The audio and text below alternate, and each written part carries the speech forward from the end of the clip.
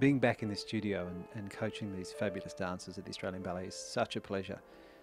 It's something that I really, really enjoy, and to be able to, I suppose, bring my memory and my experience of particular roles back to help these current dancers to put it on stage, it's a lovely hand-on of information. I really enjoy it.